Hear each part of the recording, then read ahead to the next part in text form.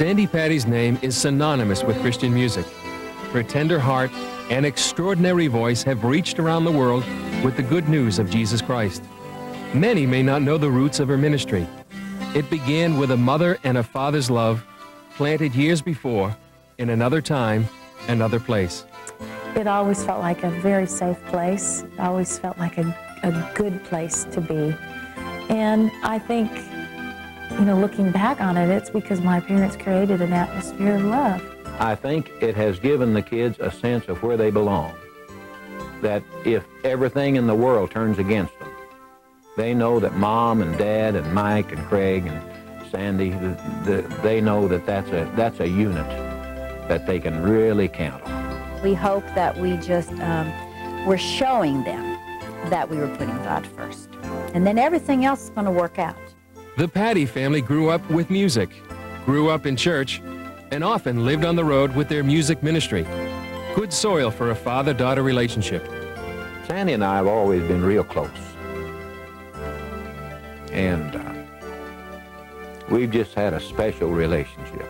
Sometimes you don't really capture the depth of that feeling until you do something really actively, like sitting down and recalling some of the most precious memories. And then you realize you just have a treasure. That treasure of fatherhood was celebrated in a letter from Sandy to her dad, Father's Day, 1990. Says, "Hi, Daddy. You never get too old to call your dad Daddy." I'm sitting here in my hotel room in Los Angeles, suddenly realizing that Father's Day is coming up. I was wondering what I could give you that you don't have or don't need. And then so many heartfelt thoughts came to me about how I feel about you. And I knew I could give you some of what's in my heart. I began making a list in my head about you, why I'm thankful for you, How you've helped me grow. And I very much want to share with you those pearls. First, I'm glad I have a daddy. So many kids, old and young, don't even have a daddy for one reason or another. And my life seems less fragmented because I do. Two, I'm glad I have a daddy who wanted me and still wants me for his child. It is a most precious gift to be wanted. Three, I'm glad I have a daddy who loves me with his whole heart. Fourth, I'm glad I have a daddy who was never too busy. And still is never too busy to stop what he's doing to give a hug, or fix a bike tire, or take a little girl with a broken arm to the hospital, or cook breakfast in the desert on a Saturday morning, Nor hang up some pictures in his grandchildren's room, or stop to listen to a grown woman who's still his daughter say some hard things in this process of growing up. I'm glad I have a daddy who loves my mommy, a man who treats his God-given mate with such tenderness, love, and humor. Parents being and staying together seems so rare these days, and I'm glad for your example. I'm glad I have a daddy who is crazy about my children. How lucky they are. You give them access to so much of yourself. Right now, it's flips and walks and hits in the stomach and swinging. But what you are saying to them is, they matter. I'm glad I have a daddy who trusts me and has always been in my corner saying, "You can do it. Hang in there." And I'm glad you trust me even when we don't agree. I suppose that's the truest test. I know you're always there, not to say, "See, I told you so," but to let me rest on your shoulder and swing on the back porch without having to say anything. "Daddy, I pledge to you, in honor of this Father's Day, to be not only a faithful and loving daughter, but a faithful and loving friend." Life changes a lot of things. It changes people, relationships, attitudes, and so forth. But one thing that can never change, but only get better, is the fact that you are my daddy, whom I love with my whole heart. And on this day to honor fathers, you are honored among them. I love you. And I love you today. Sandra Faye. Boy, that's my little girl. And I'm really thankful for her. And I think as heartfelt as these words were Friday, June 13th, 1990,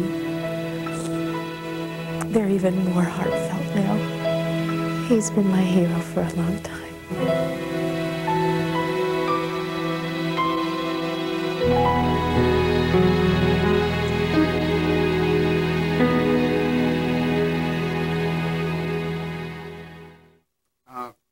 Ron, can you tell me what are some of the things, the goals you had as a father, as a parent with Sandi that you can remember?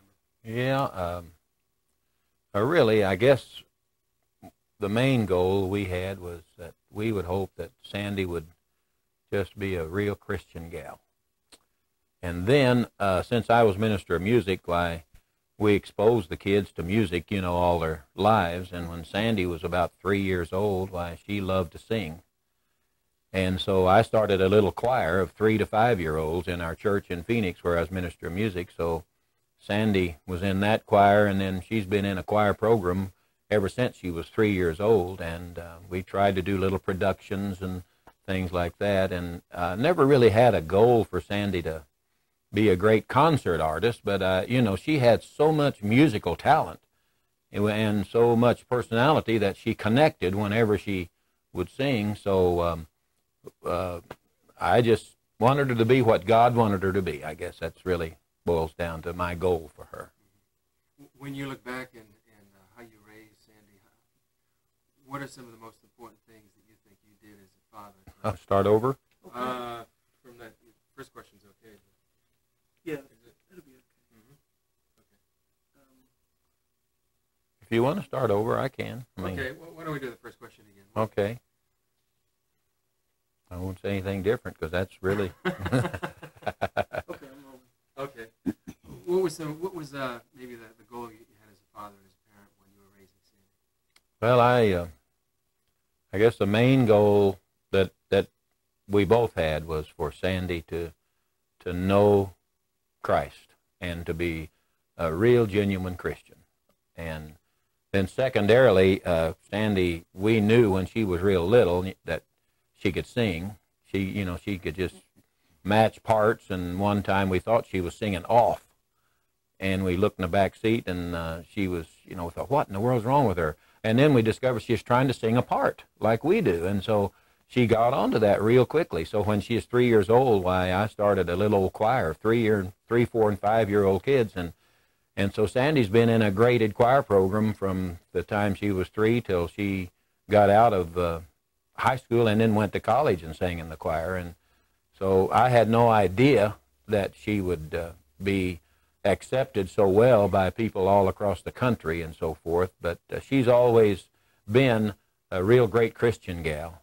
And that's been our primary goal. And the music and everything is just, it's wonderful, but it's secondary. When you look back on how you raised Sandi, what are some of the important things that you can look to that played a role in helping her to become a Christian and the person that she is today? Well,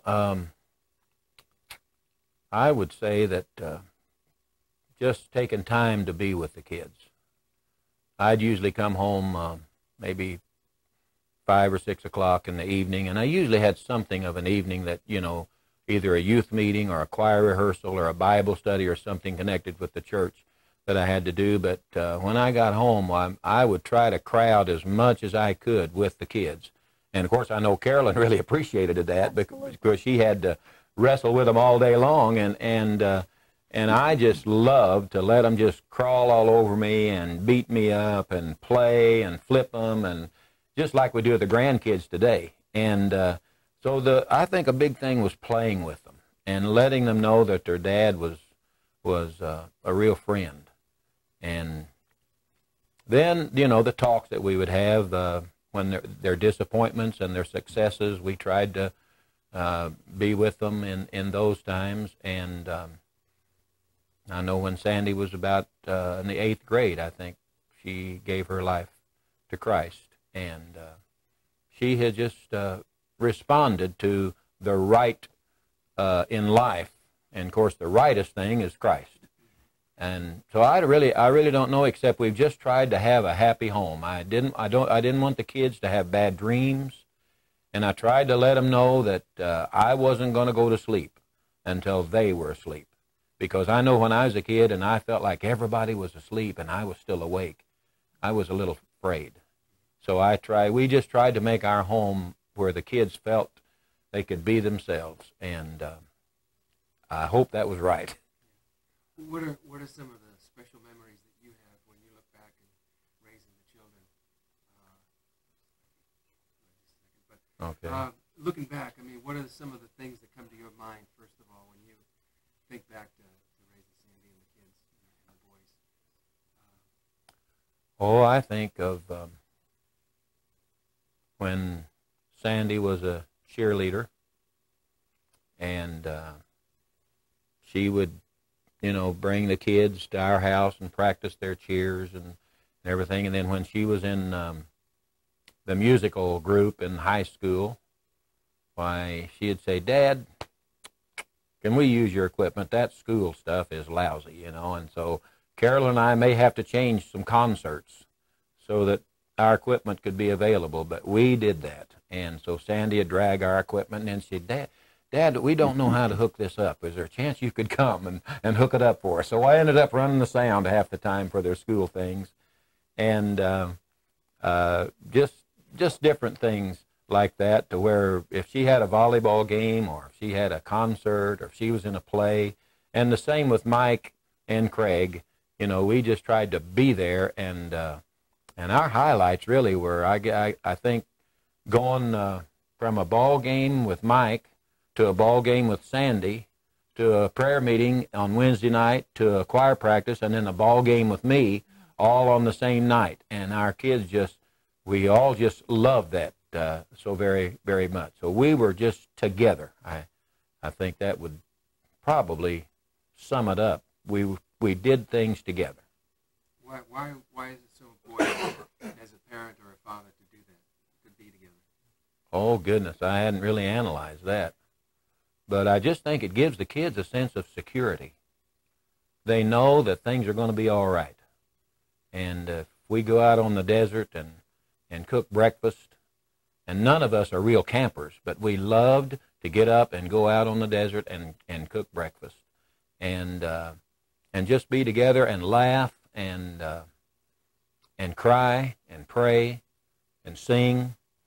I think it has given the kids a sense of where they belong. That if everything in the world turns against them, they know that Mom and Dad and Mike and Craig and Sandi, they know that that's a unit that they can really count on. And without just taking time to analyze it, I would say off the cuff, that would be it.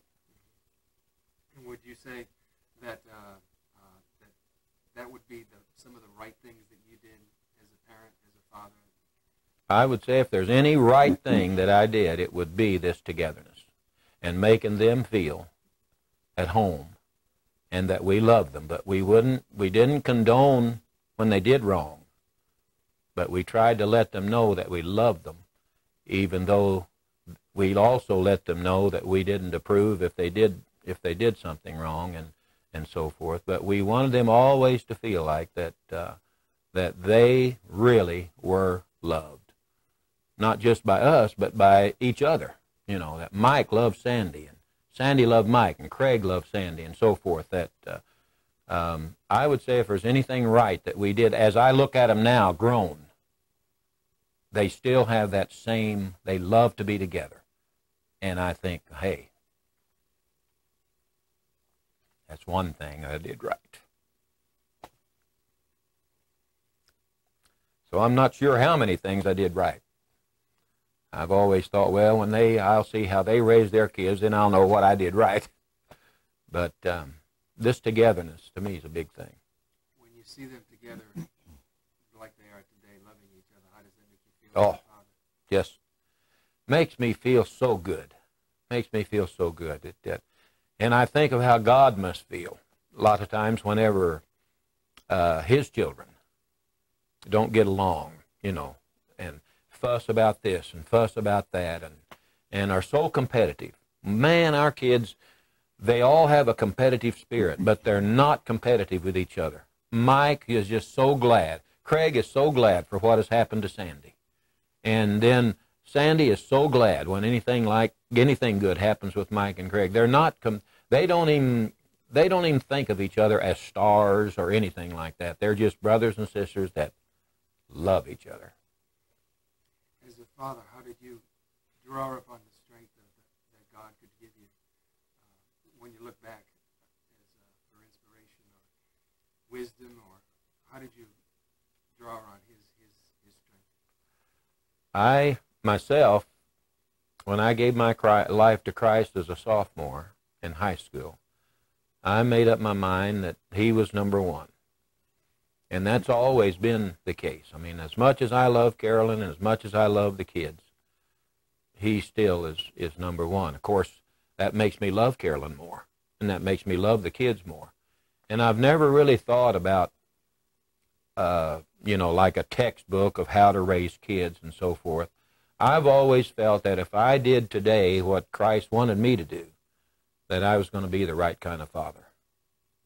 And so that's been my main thing, is just to try to be today what he wants me to be.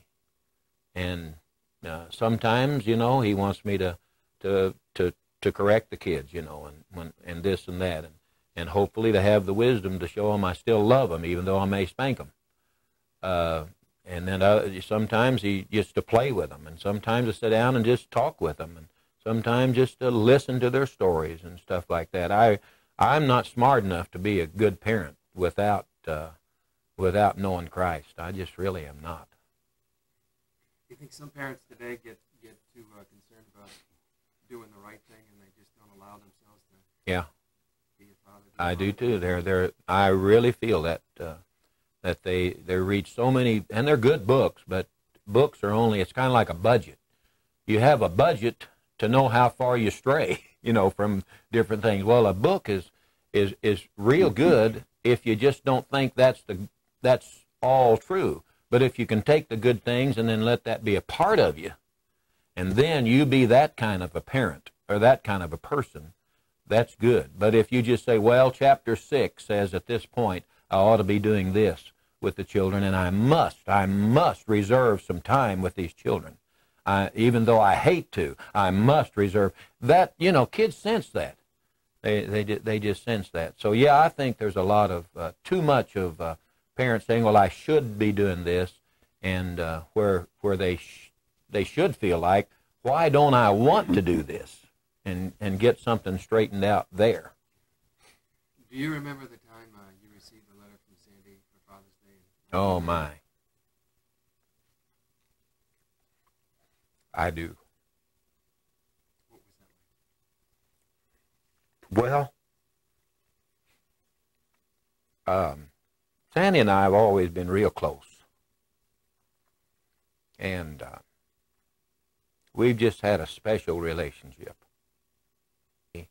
I'm not even sure, how long ago it was or anything, but she was in some city in some hotel room, and I think she was thinking about Dad. And, she just, I think it was around Father's Day, and she just told me what she thought of me. And I can take hurts, and I can take, I've played a lot of sports enough to get up and go again. But boy, when it comes to real good, tender things, I'm just a big baby. And those really touch me. Was it, did it make you feel like you accomplished what you wanted, you set out to as a father, or hoped to as a father? Well, I had felt that way before in Sandi, because Sandi has always shown a love for Christ that has always just made me so proud of her. And so that letter just made me feel good. I was just real thankful that Sandi felt that way toward me. And you know, it didn't take that letter to make me feel that Sandi was what we wanted her to be. But that letter was just so sweet. It's just Sandi. That's what it is. Does she still call you Daddy? Yeah, she does. She called me Daddy, and all the kids, Carolyn calls me Dad, and the kids, let's see, Mike, I think he calls me Dad, but Sandi calls me Daddy, and I like it. Is there a song that Sandi sings that kind of epitomizes the relationship you have with her? Is there some song that comes to mind that she sings? Not necessarily that she sings, although We Shall Behold Him. I remember when she first ran across that number, she came to our house. She says, Dad, you better sit down. I'm going to sing you a song. And she knows how I feel about seeing Jesus, you know. That's going to be a great day. So when she sang that, I just, whew, man, it was just too much. So that song, I think, is kind of special. And then Sandi and I have been singing a duet for ever since she was in high school. We sing kind of a couple of verses and a couple of choruses of It Took a Miracle. And then we go into kind of an operatic thing, and Oh, How I Love Him, and so forth. And I'm a high tenor, and she's a high soprano. So we both just really give it everything we have, and that's our song. Would you be able to read the letter, Ron? I still have it. I still have it, yeah. Now, do I have to read it out loud? Yeah. Oh, my. Well, can I use my glasses? Yeah. Sure. What Grandpa could. Oh, yeah, I'm a grandpa, aren't I? Perhaps both. Mainly for audio. I know for audio, but I may use it on camera too. No, that's fine. All right. we're gonna do that. We're gonna do the reenactment at another place of him reading it, but he'll be just reading. Okay. He won't be reading it out loud in the next sitting. Okay. Well, I see it's dated Friday, June the 13th, 1990. Says, Hi, Daddy. You never get too old to call your dad Daddy. I'm sitting here in my hotel room in, I think, L.A., suddenly realizing that Father's Day is coming up. I'm not so good at remembering well enough in advance, but I don't think I ever forget altogether. I was wondering what I could give you that you don't have or don't need. Father's Days are a time of giving Dad things they don't need. Ha! And then so many heartfelt thoughts came to me about how I feel about you, and I know I could give you something of what's in my heart. I began making a list in my head about you, why I'm thankful for you. How you've helped me grow, and I very much want to share with you those pearls. First, I'm glad I have a daddy. So many kids, old and young, don't even have a daddy for one reason or another. And my life seems less fragmented because I do. Secondly, I'm glad I have a daddy who wanted me and still wants me for his child. It is a most precious gift to be wanted. Third, I'm glad I have a daddy who loves me with his whole heart. Fourth, I'm glad I have a daddy who was never too busy and still is never too busy to stop what he's doing to give a hug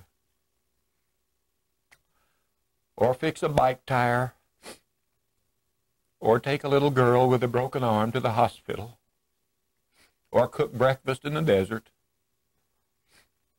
on a Saturday morning or hang up some pictures in his grandchildren's rooms or stop and listen to a grown woman who's still his daughter say some hard things in the process of growing up. Fifth, I'm glad I have a daddy who loves my mommy, a man who treats his God-given mate with such tenderness, love, and humor. Parents being and staying together seems so rare these days, and I'm glad for your example. 6, I'm glad I have a daddy who is crazy about my children.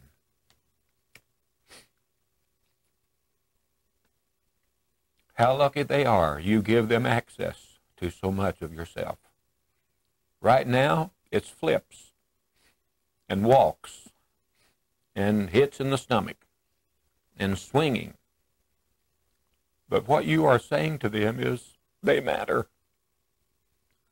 a great deal to you, and I believe as they grow and the world begins to take all the more of them, you have anchored them with love and acceptance so they can hopefully stand firm in who they are.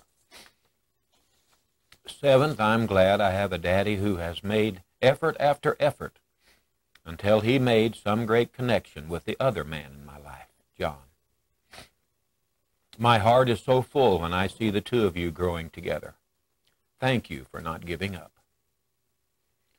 I'm glad I have a daddy who trusts me and has always been in my corner saying, you can do it. Hang in there. And I'm glad you trust me even when we don't agree. I suppose that's the trust test. I'm glad you let me grow and let me screw up sometimes. I know you're always there to say, not to say, see, I told you so, but to let me rest on your shoulder and swing on the back porch without having to say anything. Daddy, I pledge to you in honor of this Father's Day to be not only a faithful and loving daughter, but a faithful and loving friend. I also pledge to be a listener for you, as you have been for me. I want to hear your joys, and I want to hear your hard things, too. Life changes a lot of things. It changes people, relationships, attitudes, and so forth, but one thing that can never change, but only gets better, is the fact that you are my daddy, whom I love with my whole heart. And on this day to honor fathers, you are honored among men. I love you today, Sandi. I'm sorry to let that touch me so much, but boy, that's my little girl. And I'm really thankful for her.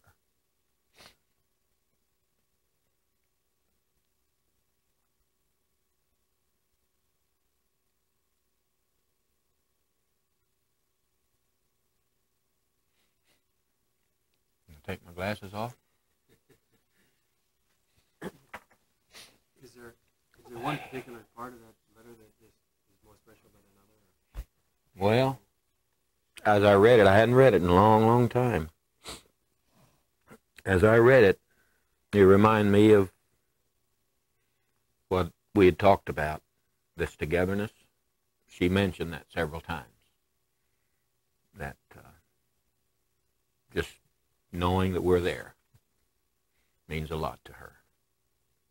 And boy, I'm glad she senses that. Because we all go through rough things. And I suppose that's what I sense in that letter, is that we are together. Goodness. Of the video that you said that you had taken an 8mm film, transferred it to video. Is there any special part of that is really more memorable or to you? I don't really think so. I think what we did most of the time, of course, in those days, you didn't have the VCR that was so easy, and so we didn't have a lot of money, so we kind of took pictures of their birthdays, mainly. So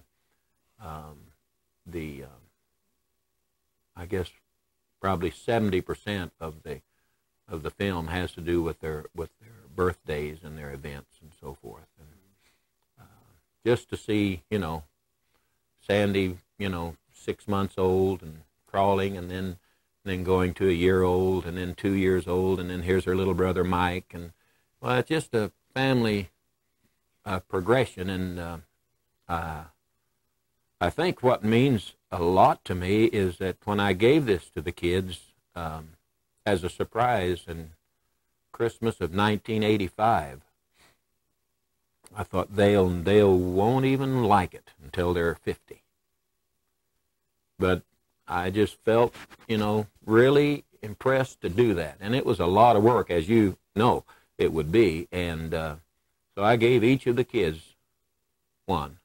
And about 2 days later, they all came to me and they said, "Dad, we can't believe this. This is wonderful." I said, "You mean you've already watched it?" They said, "We've watched it 3 or 4 times." Says, "What person wouldn't give all they had to be able to see their whole life in an hour and a half?"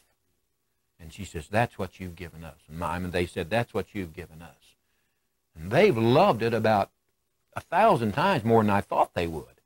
Chris, another thing that I think that was great about this video, not only can you see your life in front of you, but Ron took all of our tapes, our records that the children sang with us as a family. We have the 3 children singing when they're, 5, 6, Just 7. as soon as Craig could sing a part, then they had a trio. So he started with that. And so while they're seeing their whole life, they're hearing themselves sing from that age clear up to, 15 years ago. And that makes it extra special. You're not just watching silent movies.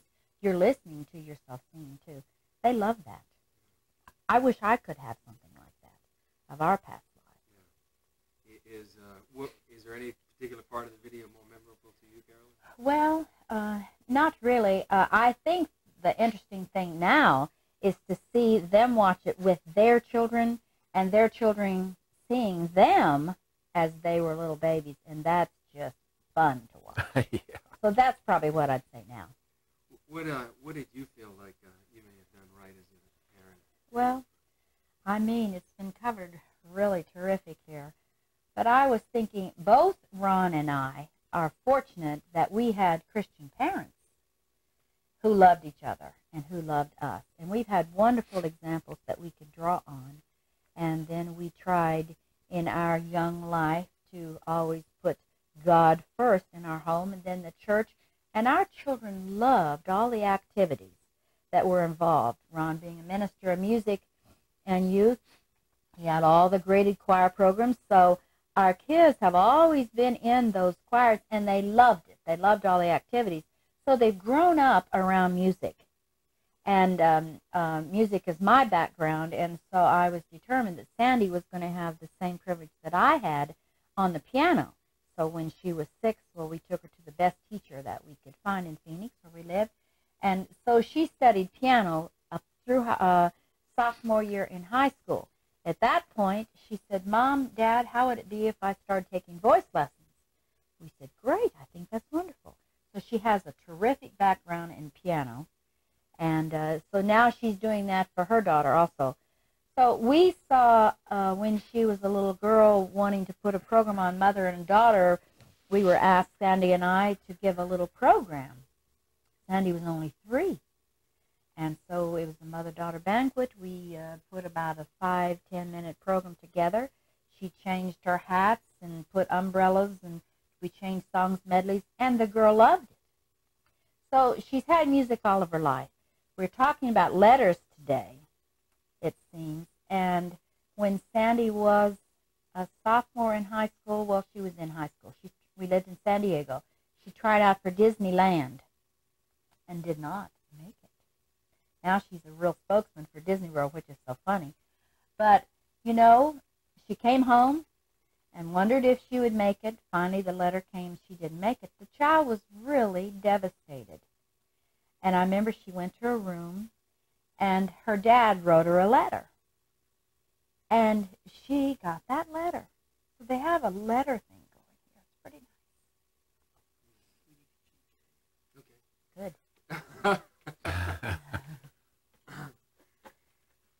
They're 30 minutes long, man. With my stuff, we do a little video in some of our concerts. And of course, some of the things that you can look back on and feel like you did right. Well, that's one job we get no training, except our parents before us isn't a good example. But, one thing that was very important to me, Chris, and to Ron. We were ministers of music, had 3 little children, didn't have any money, but we wanted our children to come home and me be there.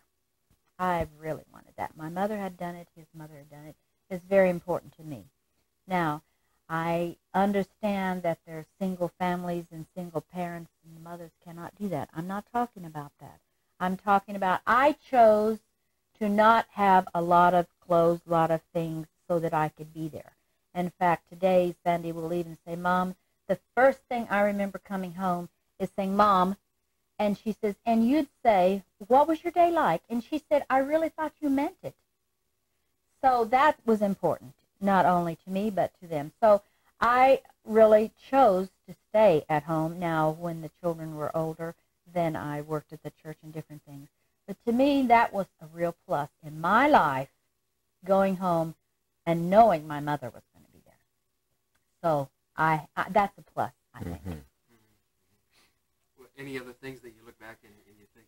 Well, music was important to me to pass that on to my children. And so not only did Sandi take piano lessons, but the boys had to take them too. And they talked me into letting them quit, see, when they're in junior high. And now they wish that I had not let them quit, because they're making their livelihood singing concerts, as we all do, and they needed a little more training. But that was I wanted to give my children that heritage, and I'm glad that we did. What's the foundation of Sandi's career and the boys' career and your own career? I know, has Sandi been more successful than you could have ever imagined? Never even dreamed such a thing would happen to the child. Never a dream. But as Ron says, we've always known Sandi was special, and it's so neat to watch people all over the world now know the child we've always known. But no, we had no idea at all. She didn't either, the boys didn't either, and we're all in her corner just rooting her on. And what's the foundation, I guess, more not only her career, but her life as well, that you were able to instill in her with Ron as far as her relationship with the Lord? Well, I think she hopefully saw our example, that we chose to put God first in every decision we made every day. We didn't make it a big deal vocally, holier with than thou, words, you know. but we hoped we were making an impression by just a natural day. We tried to give our children a natural, normal, what's normal, but normal for us at the time we felt was just a normal life. Their friends were coming over. You know, I see so many children that are raised and their parents tell them they're so extra special. Their little children around the corner don't even know who they are. I thought that was a mistake. We wanted them to know that we were there. Hey, bring your children, bring your friends. We're all going to go to church tonight because that's what we like to do. I don't know. In a normal situation, we hope that we just were showing them that we were putting God first. And then everything else is going to work out. It'll be tough, but it's going to work out. Anything you'd like to add, Carolyn? Or? Well, I just, this is kind of centering around little Sandi, and Gloria was so sweet to put this nice letter in the book. And what I tell people, what I hear all the time as a mother about Sandi, they'll say, I can't believe she's just a real person. And I can truthfully tell them, you know what? She really is just a real person. You can trust her. You can trust her. Your children can follow in her footsteps, and it'll be okay. What are some of the, when you think back on the things that happened in Sandi's life and the things that you were able to instill in her, what are kind of feelings you have as a mother? Well, the Disneyland thing was a big thing to her, not making that. And, but yet she handled it like a real trooper, like a Christian young woman would. She waded through the rough part and came out okay because she had God's help. That made me as a mother proud. And I've watched her making many decisions. And, you know, in high school, there were things that I would say, Sandi, I may not like what you're going to do, but I would sure like to know about it. in case anything happens, I need to know where you are or who you're with. Now, I may not like what you're doing, but I would sure like to know where you are. And when I was being raised, I was not allowed to do anything. So I didn't want my daughter raised that way where she had to learn to lie to me, because I learned to lie to my parents. And so I wanted her to know that, look, I'm your friend. I'm not just your mom, I'm your friend. Let's go through this together. So we've always had a real good, close relationship, thankfully. Mm-hmm. And our boys also. Ron, did you have anything you want to add? Well, there was something that came to my mind while Carolyn was talking about how Sandi and she had always been free to talk to each other and everything. But I think if you would ask the kids, they would tell you that when they came home from school, and Carolyn being there, their mom being there, I would say that rates way high on what they feel is important. And that plants a lot in their minds. I wish more people today could work that out to where the parents could be home when their kids, to get them off to school and could be home when their kids, especially when they're in the first, second, third grade and so forth. I think that's real important. And this music, Carolyn is the musician, and the kids got their talent from their mom. I love to sing, but I'm not in the class that she is, and the kids have that, and you just look, all of us are making their living, singing, and it's because of what this gal, the stuff that she passed on to them. And I wish they could make their living with sports. I love sports, but they can't do it. I think that's it as far as the interview. Unless we could just get a reaction shot like of Carolyn listening to Ron and Ron listening to. Sure. Go ahead and ask Ron a question.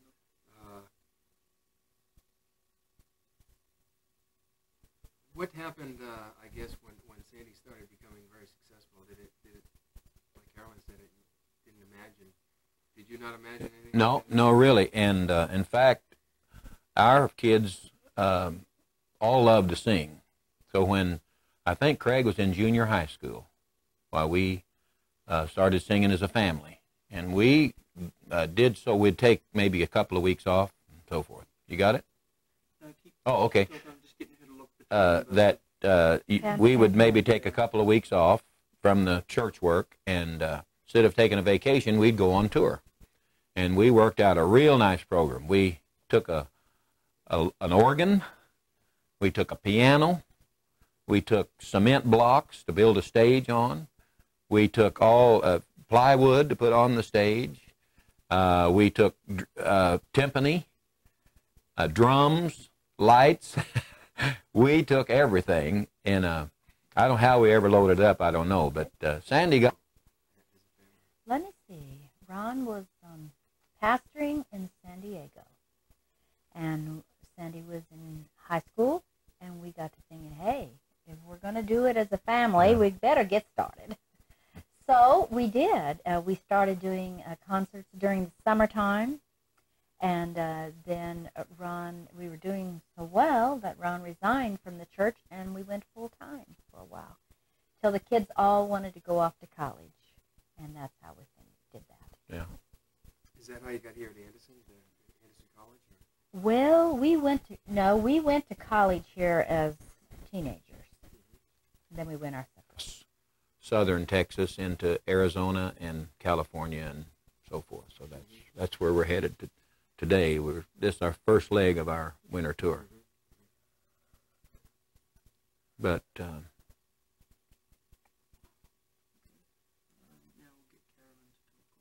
talk. Yeah.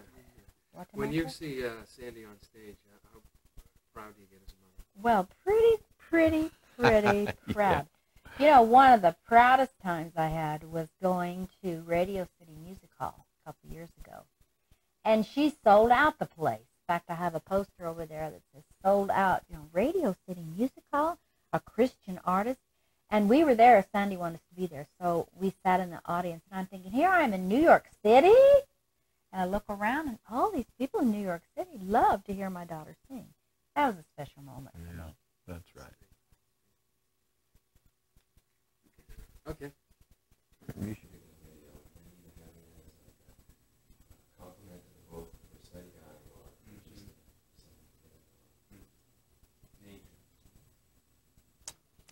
If you say, are we ready? I'll get rid of this.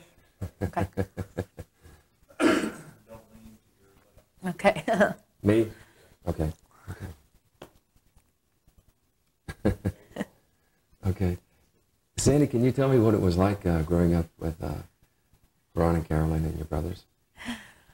My household was always full of laughter, music. I suppose if you talk to my two younger brothers, you might get a different story. I felt like I was helping them grow. They felt like I was a bit bossy growing up. But we had a lot of fun in our family. I was telling someone the other day, when my dad was the minister of music, the minister of youth, and did all the children's choirs at our church. I mean, and as an adult, I understand the enormous amount of time that he put into those responsibilities, and yet he never, ever made us feel like he wasn't available. I mean, I remember him being home a lot, and when he was home, he was very involved in what we were doing, and always the games, and interested, and we loved it when my mom had to go somewhere and he would babysit, because he would always make it really fun for us. And fun and laughter and music are something that I just vividly remember being a part of my upbringing. How much your part was music when you were growing up? I think your father said that you joined the choir at 3 and you haven't stopped since. My dad was responsible for all the children's choirs at church, and so they started at 3. And I always loved singing. You know, when you're around it a lot, you just kind of get comfortable with that.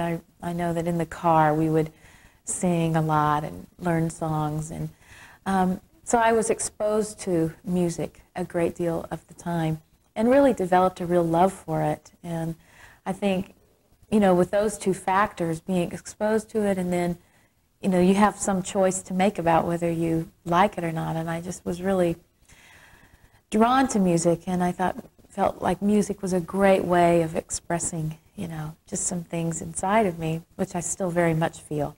And so it's just kind of just been hand in hand, you know, where some families, you know, it's always sports. My family was always, you know, music. What was it like to travel with your family when you began to do that? Mostly it was fun, but, you know, when you get 5 people in a van traveling across country, there are some tense moments with 2 younger brothers who suddenly you can't boss them around anymore because suddenly they're bigger than you are. Changes things a little bit, and we enjoyed singing together. And it was a great experience. My brothers and myself have really drawn on that experience even now as we kind of are doing our separate things, but learning to read music and learning to blend and learning to make up a part are all things that we use in our musical lives now, and that is directly an effect of traveling together. And we knew what especially for myself, when I started traveling and making records, I had kind of known a little bit that process and knew that the road was not always glamorous. There was some very, you know, hard work that went along with that, and so that was a tremendous preparation for a lot of what I'm doing now. What were some of the special memories you have of your father growing up?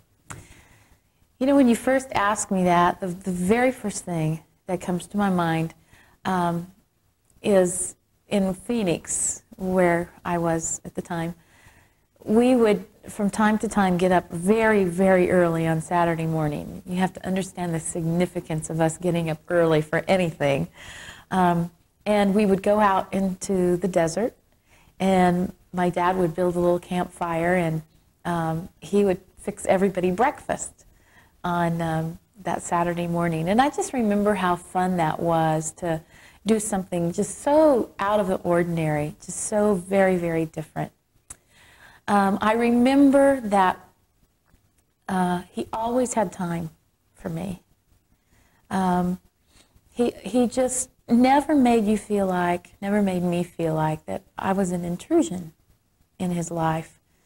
That's said in a lot of ways when you're younger, just by saying, you know, Dad, can you tie my shoe? And he immediately says yes.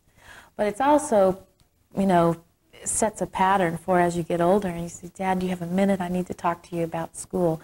Absolutely. What do you want to know? Or, you know, what do you want to say? And that's something that I find myself, I see that it's not always that easy. He made it seem really easy. But as a mother now, I find myself saying to my kids, just a minute, a lot. And I know how it feels to have somebody just be ready for whatever you want to say to them. And so I want to transfer that to my children as well. It's a great lesson that I learned from my dad. What are some of the other things that you know Ron and Carolyn did right as parents when they were raising you and your brothers? I think they showed us what a loving relationship can be between two people, first of all.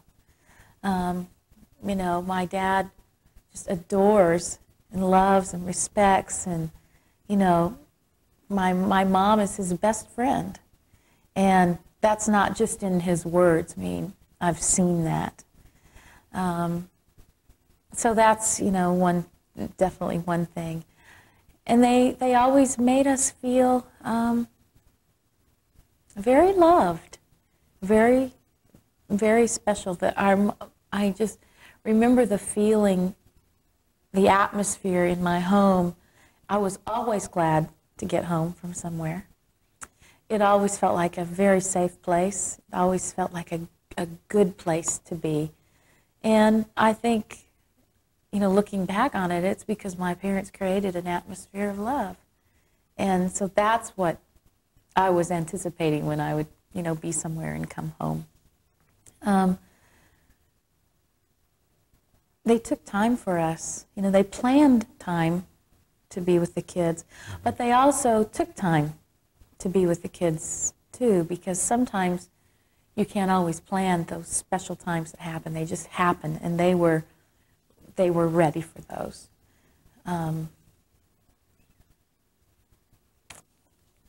Those are just some things off the top of my head. Yeah. What I think Ron said that he had done a video. I think he took your 8mm. My voice is so low, it's only because of my sore throat. He took your 8mm film that he used and put it into the video. Mm-hmm. Is there anything on there that you particularly remember that was special? If you can think back to what's on the video.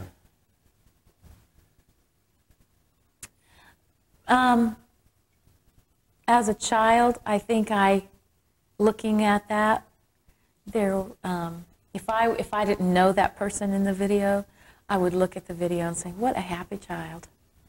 You know, there must have been some really good things happening surrounding her life to make her seem so happy.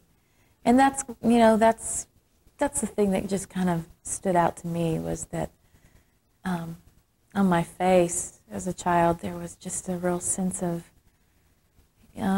worth and a feeling of being in a place where you felt really loved and liked and wanted. And you can't manufacture, kids cannot pretend that. And that's what I look at, my eyes and my face in those pictures as a kid, and see there's a great deal of joy. How do you, during your career now, and how much has your father influenced you? Not only maybe by what you may call him up or ask him for advice, but just knowing what he's done for you already. Actually, he's had a tremendous influence on me because of for a lot of reasons. He really introduced me to music, helped me understand music, to learn to read, to understand how, you know, a singer communicates and all of those things. But when I was first born, he traveled with Fred Waring and the Pennsylvanians. I don't know if he talked to you about that much at all. I don't even know if you know who they are, but for an older generation, no. I'm kind of old. But he traveled with Fred Waring and the Pennsylvanians, which was a wonderful choral group that did a lot of traveling. And he learned in that, from that experience, how to put a program together, how to make an evening worthwhile to that person who bought a ticket and came to the concert. And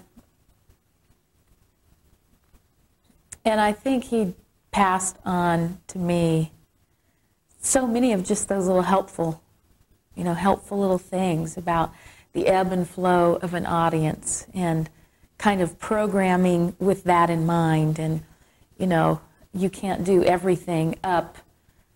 You have to program a little bit of downtime to make the communication. You know, the bottom line is communication, which is something else that I really picked up from him. It doesn't matter how you sing or how good the musicians are or whatever. If you don't communicate, it's all moot. And so communication with your eyes, with your face, with your words, with your body language, with just your vulnerability to transmit beyond the stage. He always said, too, that what you do on stage is diminished by about 50% by the time it reaches the audience. So you have to be a little more animated, which is just kind of part of that whole process, which is sometimes why I have a hard time doing TV, because I'm too animated. But just little things like that to help in the style of performing that I do, and choosing songs that reflect where I'm at rather than trying to say something that in a way that somebody else would say it but doesn't really fit me, to make what I do an extension of who I am. You know, just those kinds of things that I have really drawn on and continue to do so. How did Ron and Carolyn influence your relationship with the Lord? The biggest thing that they demonstrated as well as said to me is that, you know, God loved me no matter what. And but they couldn't decide for me to have a personal relationship with him. That at some point that was my choice. But they gave me some good foundation to be able to make that choice on my own, mostly with the example of their life and the way that I would see them put into practice. Just principles from God's Word, and the way you treat people, or the way you respond to someone who says something harsh to you, or, you know, just things like that that you don't really realize you're observing as a child, but you really are. And so when I was 8, in fact, it was my birthday, July 12th, the year I turned 8, that I gave my heart to the Lord. And I remember, you know, I wasn't a bad kid at all, but I remember just feeling like, as good as I feel about my life, with the Lord it'll be even better. And I think a lot of kids go through some really hard times, and you don't really have to. You know, for those kids who really are good kids and like their parents and get along with their teachers, and that doesn't mean that you need God any less, that he can fulfill your life and make your life even more complete than it already is. How did they nurture that relationship that you began when you were 8? Well, one of the ways was being involved in church. Mm-hmm. And I think one of the ways was talking about it. Whether it was family devotions, which we kind of had regularly, but not really.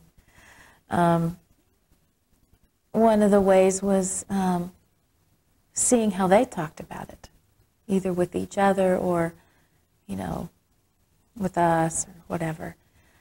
And then the times when we would do something that maybe we didn't understand the significance, they would really take the time to affirm, you know, those things, to say, I don't know if you realize what you did, but I'm just so proud of you, and here's several reasons why, and, you know, really affirmed the decisions and the choices that I tried to make, you know, to the best of an 8 or 10-year-old or a 12-year-old, you know, with the limited knowledge that kid has. Mm-hmm. When the influence that your parents had on you, and particularly Ron, how has that helped you as a mother? Tremendously. To sort of repeat myself, I guess, a little bit, he always, you know, he always had time for us. And I know now, hearing my parents talk, we didn't have a lot of money when we were kids. And I remember my dad saying at the end of the month, he'd kind of put his hand down the rocking chair to see if there was any change that had slipped down because we needed lunch money. You know, I didn't know any of that. I never felt any of that, which just says to me that acceptance and love and accessibility to a parent, money cannot buy. You can't buy your kids' affection. You have to earn it. You can't buy their love and their trust and their support. You know, you have to earn that. And that, a lot of times, you know, there's definitely a place for quality time. I mean, I think quality time is vital. But sometimes you don't get to the quality time unless there's quantity time. And my parents offered me both. And I want to offer my kids both, too. When you remember what they did for you, what kind of feelings do you have? As a parent myself now, as much as I appreciated it then, I appreciate it from a whole different standpoint. I know what it's like to clean up your living room 6 times a day. And you clean it up only to have the toys, you know, thrown out again. I know what it's like to wash your kids' clothes and take their little socks out and just get this warm feeling of I love doing this for my family. And I know what it's like to, you know, fix dinner and think, oh, I bet Jonathan's going to really like this tonight. To everything you do, be so motivated by wanting to love your family. And I called my mother one day and said to her, I understand now. And I understand the times that I know you've cleaned up your living room 6 times a day when we were kids. And I know the hours that you put into us, and you never complained, and you never made us feel like we were in your way or that we were a hardship or anything. And I just want you to know that I didn't thank you then like I should have. And so 30 years later, you know, thank you for all that you did. I think you understand what your parents did for you better when you are a parent yourself. What was Carolyn like as a mother? Always consistent. A lot quieter than my dad, much more in the background. That's kind of her nature. And yet, you know, she was mom. She was always there. One of the best feelings in my whole life is knowing that when I got home from school, she would be there to say, how was your day? And I remember one time, she kind of stopped saying it for a while. So finally, I asked her after a couple of weeks, I don't know how long it was. I said, Mom, you haven't been asking me, how was your day? And she said, well, honey, I just thought that maybe, you know, you kind of got tired of me asking that. And I said, no, I didn't. I like it when you ask me that. And that's just such a great feeling of knowing, you know, when you get home, your mom's going to be there. It's pretty neat. What kind of relationship do you have with Ron and Carolyn today? Actually, probably the last, I don't know, 10 or 12 years, our relationship has really changed. And not necessarily bad, but sometimes the process of that change is a little bit hard.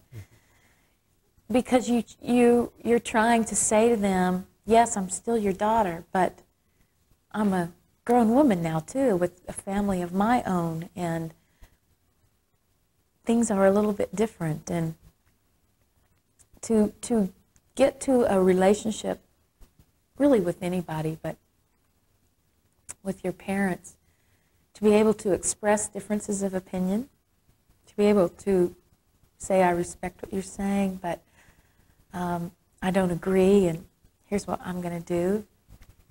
That process is very difficult. But I think now, I would say, and I think they probably would too, that my relationship with them is better than it ever has been. It's richer, it's fuller, it's more dimensional. It's more satisfying, I think, to both of us. And I'm just so thankful for that. Yes, I'm still their daughter. I will always be. My dad is still my daddy, will always be my daddy, and I still sit on his lap sometimes. And my mom is my mom, and she and I, since I have had children, have just taken our relationship to a much deeper level, because we're both mothers now.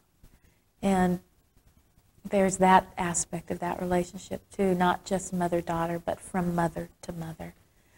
And that's very rewarding to me. Well, what kind of a grandfather is Ron? Oh my goodness. He is like one major entertainment center. He is always doing something with the kids. He built them a little Snow White cottage. He's always, he wants toys for Christmas so that he can have them around for when the grandkids come over. He's always playing with them, whether it's flips, whether it's them hitting him, whether it's climbing on his back, whether it's doing somersaults. We just crack up. He's just like the best babysitter in the whole world. And my kids, they just are crazy about him. And my mom, she'll say real often, you see how he is with your kids? That's how he was when you kids were little. And that's kind of neat. He's definitely a grandpa, he's a dad, but he hasn't lost the child that's in him either. Mm-hmm. What did you mean in the letter when you said you could just sit on the porch and not have to say anything with your grandmother? Back in the back of their house, there's this wonderful little porch swing that there have been times, one particular time comes to mind when we had the fire here at our offices. And I remember going over there and just sitting there with my dad, with his arm around me, and there really wasn't anything to say. There really wasn't really even the time to be having the conversation. Things are going to be okay, you're going to get through this. It just was a time to be together and just kind of feel the sorrow of the loss, and just being together and in silence and just rocking back and forth. How long ago was that? That was almost 2 years ago now. Mm-hmm. Mm-hmm. And I think they said they've been in that house 4 years now? Or? Mm-hmm. Yeah. You play basketball down there in the back? No. I personally don't, but I do play a mean game of ping pong. Down there in the ping pong table? Uh-huh. What are the special things he does with the kids at your children, his grandchildren? You were saying that he plays computer games, I think. He does computers, whether it's from the 2-year-old to the 10-year-old, whatever the age requires, he does that. There's lots of computer games that all the kids love to do. They love getting in the spa and just playing around in the jacuzzi that they have down there, mm-hmm. or playing basketball. One of their favorite things to do is he lays on the floor and they come running at him and he flips them over his head. And but they all love that, from the 2-year-old to the 10-year-old niece and nephew. basically anything the kids want to do, he'll do. You know, he fixed up a trolley in the backyard and a huge burlap swing that swings out over this big hill, and built a Snow White cottage, they call it, little playhouse for them on the back porch. And he's just crazy about them, and they are crazy about him too. When did you get the inspiration, I guess, or the feeling of writing the letter? I was out in California working on a record, and I've always been late. I'm usually gone or something, and Father's Day, or not so much his birthday, but Father's Day tends to slip up on me because it's not always the same date every year. And this was, I think, the weekend before Father's Day, and I had really been thinking about him a lot, just kind of missing him. So I sat down to just jot him a very quick little note. And so much came into my heart that I wanted to tell him. So I just decided to. And I faxed it even to him. I faxed it to the office, and then they put it in an envelope and sent it over to him. But, you know, sometimes not that we take each other for granted, but sometimes we hesitate or just don't think about saying things to people that we care about because you think, well, they know how I feel about them, you know. And I'm learning that in my own life, people that I care about, I don't always know how they feel about me unless they tell me. And I just felt like that it was time to just tell my dad some real specific things about him and why I'm proud of him as my dad and as the grandfather of my kids, and he's a very special man to me. So you were saying, Sandi, about the letter. When you wrote the letter, what were you feeling that day?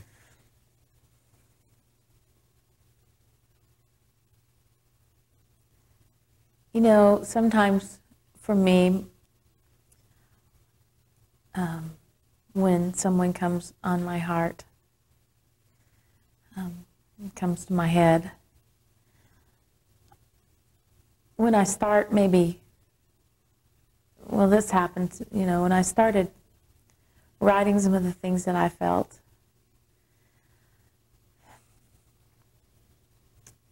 it really made me see just how much, you know, he has meant to me and done for me. And it's actually a pretty good just personal exercise to sit down and put down why someone means what they do to you. And so I was really, when I started thinking about all of those things and just started listing the things that came to my mind as really significant deposits into our relationship, I was really overwhelmed with just how deeply I felt about him. You know that. Oh yeah, my dad, oh, I love him, of course. But sometimes you don't really capture the depth of that feeling until you do something really actively, like sitting down and recalling some of the most precious memories. And then you realize you just have a treasure full of not just the treasure in my dad, but a treasure of memories. Because a lot of kids don't have those kinds of memories with their dad. And, you know, that alone is just, to be able to have good memories with my dad is something that I celebrate. Because, you know, you see so many things written these days about really difficult memories that people have with their dad or with their mom. So I was just thankful for that, for having grown up in a home where I was so loved and wanted by my mom and dad. when you began to write the letter, was it feelings that just kind of overwhelmed you? Or?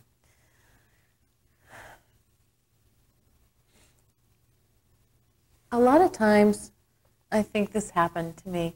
I kind of wrote the letter, but it wasn't until I read it back, kind of put my pen down and read it back, read the words that I had written, that I felt just a tremendous amount of emotion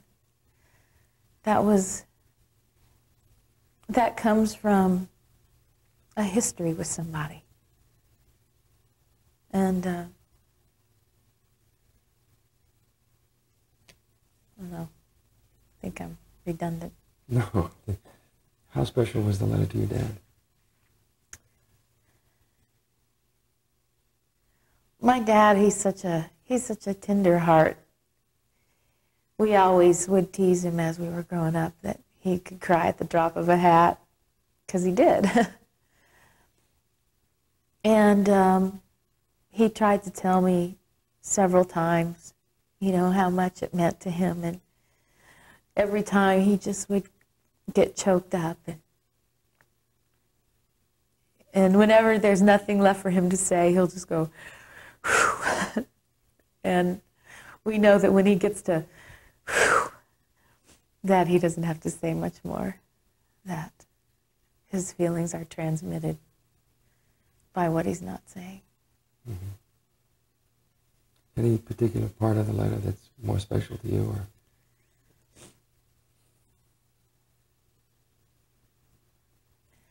No, because it's really all one big thought to me. It's all what was important to say. Mm-hmm. What does, when was the first time, I guess, you saw him after you'd written the letter? Did he call you out in Los Angeles at that time? I had gotten home. I honestly don't remember. Did he say anything about that? I'm not sure. Yeah. I'm not sure. I don't remember. I think we maybe talked on the phone. I not remember if I came home and Mm-hmm. saw him. Yeah. When you think of your children, since you have such a godly and a good heritage with your parents, would you like to leave them with a legacy like that? Very much so. And the legacy is huge, but it's so simple. I want my kids to know what I have known and felt from my parents, is that there's nothing that my kids could do that would ever make me not love them. And that my relationship with them, I want to be as nurturing as I feel like my relationship with my parents have been. And to leave them knowing that, or maybe feeling that, as I feel from my parents, that with their love and support, I can do anything. And to leave that with my kids, that with their love, with my love and support to them, the sky can be the limit to them. Because it's wind beneath your wings. Is there a song that epitomizes the relationship you have with your dad?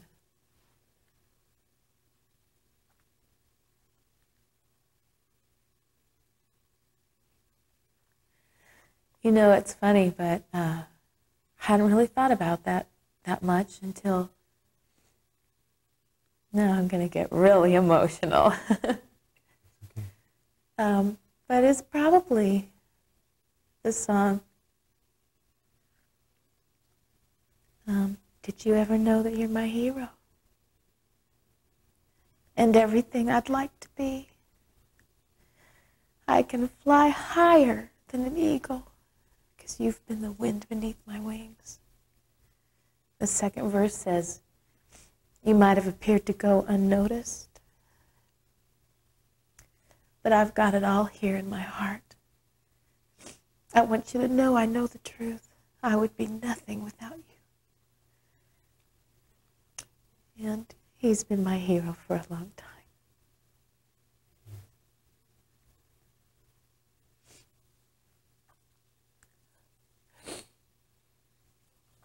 Oh, I think you got your clothes there. You don't care if it gets emotional, do you? Okay. Hi, Daddy. You never get too old to call your dad Daddy. I'm sitting here in my hotel room in Los Angeles, suddenly realizing that Father's Day is coming up. I'm not so good at remembering well enough in advance, but I don't think I ever forget altogether. I was wondering what I could give you that you don't have or don't need. Father's Days are a time of giving dads things they don't need. And then so many heartfelt thoughts came to me about how I feel about you. And I knew I could give you some of what's in my heart. I began making a list in my head about you. Why I'm thankful for you, how you have helped me grow, and I very much want to share with you these pearls. 1, I'm glad I have a daddy. So many kids, old and young, don't even have a daddy for one reason or another. And my life seems less fragmented because I do. 2, I'm glad I have a daddy who wanted me and still wants me for his child. It is a most precious gift to be wanted. 3, I'm glad I have a daddy who loves me with his whole heart. 4, I'm glad I have a daddy who was never too busy and still is never too busy to stop what he's doing to give a hug or fix a bike tire or take a little girl with a broken arm to the hospital or cook breakfast in the desert on a Saturday morning or hang up some pictures in his grandchildren's room or stop to listen to a grown woman who's still his daughter say some hard things in this process of growing up. I'm glad I have a daddy who loves my mommy, a man who treats his God-given mate with such tenderness, love, and humor. Parents being and staying together seems so rare these days, and I'm glad for your example. I'm glad I have a daddy who is crazy about my children. How lucky they are. You give them access to so much of yourself. Right now it's flips and walks and hits and swings, but what you are saying to them is they matter a great deal to you. And I believe as they grow and the world begins to tug all the more at them, you have anchored them with love and acceptance so they can hopefully stand firm in who they are. I'm glad I have a daddy who has made effort after effort until he made some great connection with the other man in my life, John. My heart is so full when I see the two of you growing together. Thank you for not giving up. I'm glad I have a daddy who trusts me and has always been in my corner saying, you can do it. Hang in there.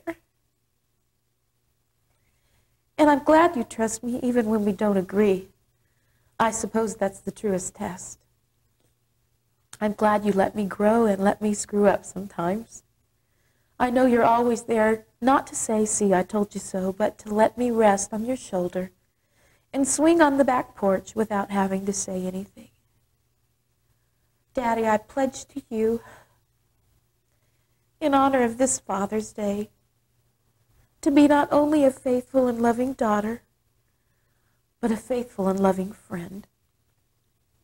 I also pledge to be a listener for you, as you have been for me. I want to hear your joys, and I want to hear your hard things, too. Life changes a lot of things. It changes people, relationships, attitudes. But one thing that can never change, but only get better, is the fact that you are my daddy, whom I love with my whole heart. And on this day to honor fathers, You are most honored among men. And I love you today. Sandra Faye.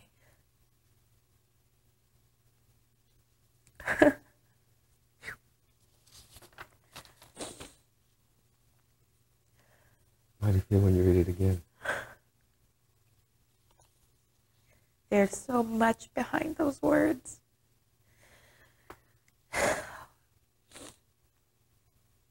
There's so much. When it says, he's always been in my corner, saying, you can do it, hang in there. He's still saying it after all these years.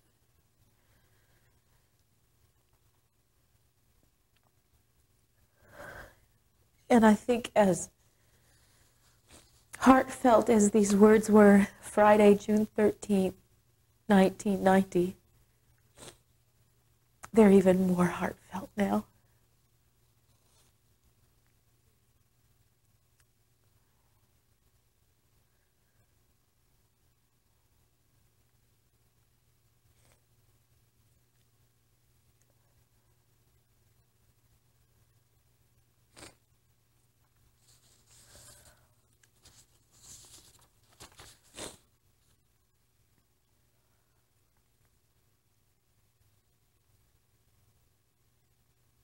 Are you never too old to say daddy? Never. Never too old to say daddy. Never too old to say I need a hug.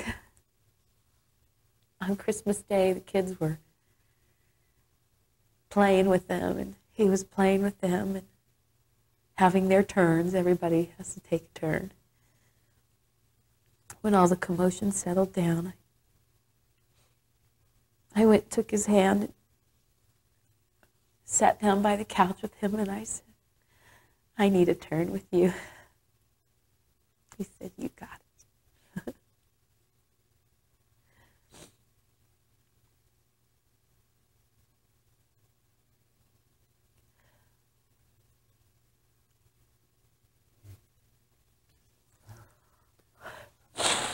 There. Are you all right? Oh, yeah. These are good feelings. My kids say, are those happy tears or sad tears? These are definitely happy tears. Definitely.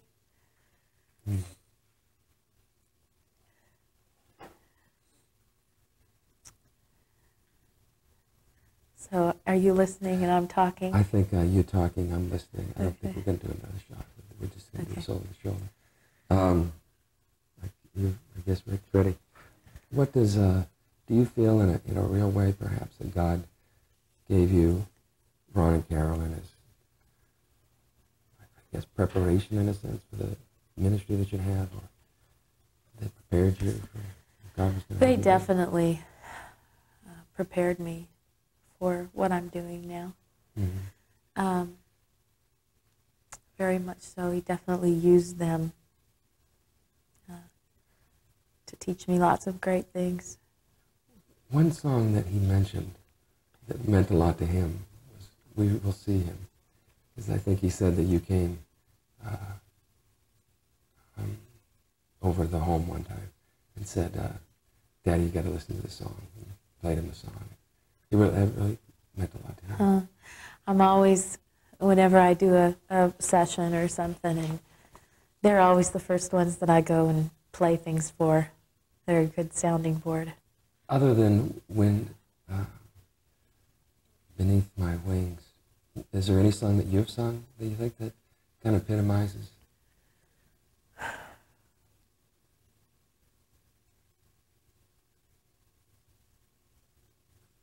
And if there was, would you mind singing a phrase or two?